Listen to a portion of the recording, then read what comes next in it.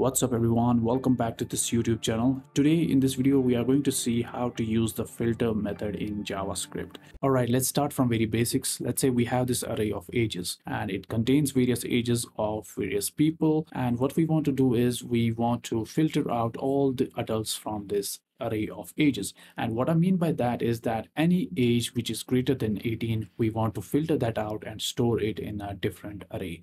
So if we do it the traditional way, what we can do is we can say const adults, set it equal to an empty array, and then run a for loop. So for let I equals to 0, I less than ages dot length, then I plus plus. And after that, what we can do is we can run an if condition inside this for loop. So I can say if ages I is greater than 18, what we want to do is we want to push that age to our adults array. So I can say adults dot push ages and pass in the I. And finally, if we console log the adults array, let's see what we get. You can see we got an output and it's an array, and inside this array each element is greater than 18, so it's working perfectly. But there's a better way of doing the same thing in JavaScript, and the way we do it, that is by using the filter method. As I already told you, the filter method is used to filter out various elements from an array based on a condition. So let's get rid of all of this code till here, and let's now use the filter method. So I can say ages dot filter, and inside this filter we can pass an anonymous function. So function, and pass the age as a parameter, and inside this function we can return age greater than 18. And if we console log the adults now, run the code, you can see we are getting the same thing that we got before, but this time it looks more cleaner and much simpler. We can go one step further and make it more cleaner by using the arrow function. So I'll get rid of this anonymous function and replace it with an arrow function. So I can say age, use the arrow function, and return age greater than 18. So if I run the code, you can see I'm still getting the same output, but this time we have replaced our original code to one liner. So we replace the for loop with a one liner. How cool is that?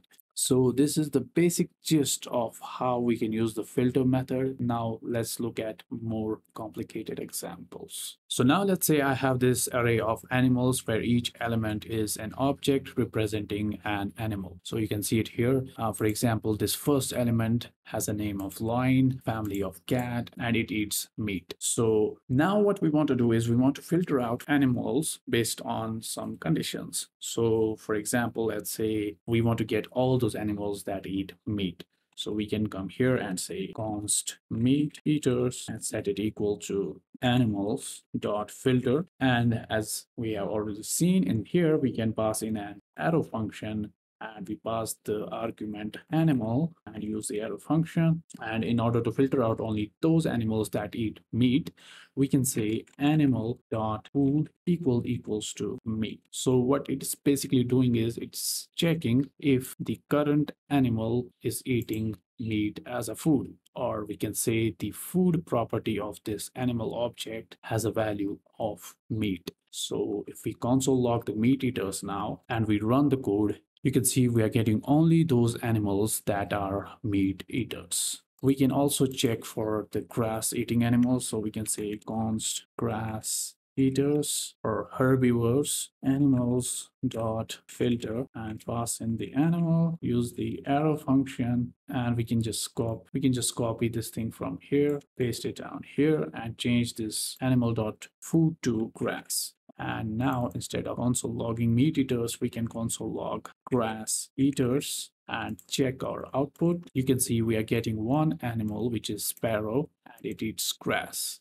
And in this array, we have only one grass eating animal. So this is how we can filter out these animals. And now let's say we want to get all those animals that eat meat, but they are also cats. So what we want to check is that the animal should have the family of cat and the food should have the value of meat. So in order to do that, we'll define another variable here. So const, let's name it cats. cats equals to animals dot filter, use the arrow function. And now in here, what we need to do is we first need to check that animal dot family is equal to cat. And also we need to check animal dot food equals to meat. And if we console log the cats now, let's see what we get. You can see now we are getting two animals, lion and tiger. They both are cat and they eat meat.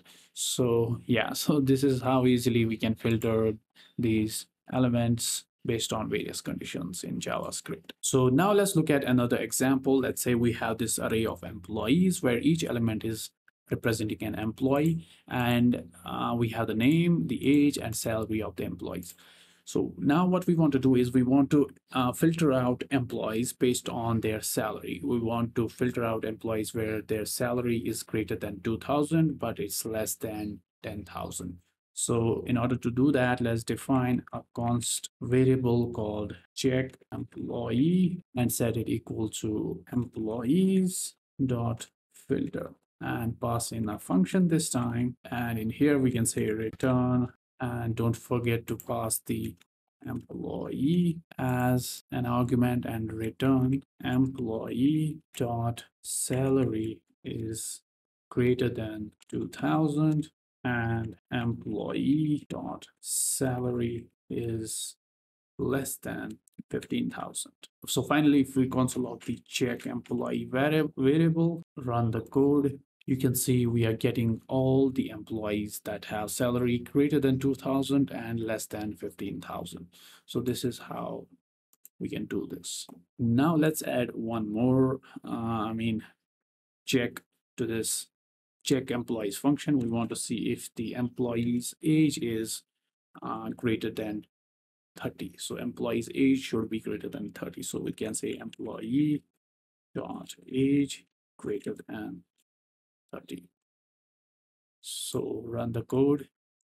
Now you can see we are only getting 3 employees and all of those have age greater than 30. Now let's say that we have this array of numbers, and what we want to do is we want to filter out all the even numbers from this array. So let's do that. So I can say const even nums equals to nums dot filter, pass in a function this time, pass in and in here what we can do is we can say return num modulus of 2 equals to 0. So what this line of code is doing here is that it's dividing the number by 2 and checking if the remainder is 0. So if any number, when we divide it by 2, if it gives us the remain, and if it gives us the remainder as 0, that means that number is an even number. And if we get any other number than 0 as a remainder, it would mean that number is an odd number. So right here we are checking for the even number, so we are saying if it's equal to 0. So this should give us all the even numbers from that array. So we can say console.log even numbers, run the code. You can see now we are only getting the even numbers from this huge array of numbers.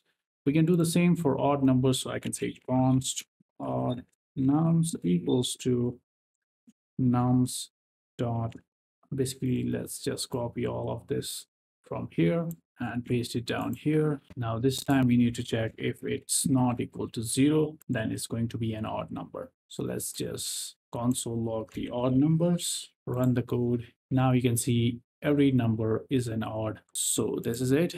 This is how we can use the filter function in JavaScript. I have given you some 3 good examples that can solidify your concepts regarding this filter method. So I hope you really learned something new from this video. I hope you enjoyed this video. If you did, give this video a thumbs up. And if you have any questions, you can comment down below. Share this video and subscribe to my channel. It keeps me motivated for creating more content like this. I'll see you in the next one. Till then, peace out.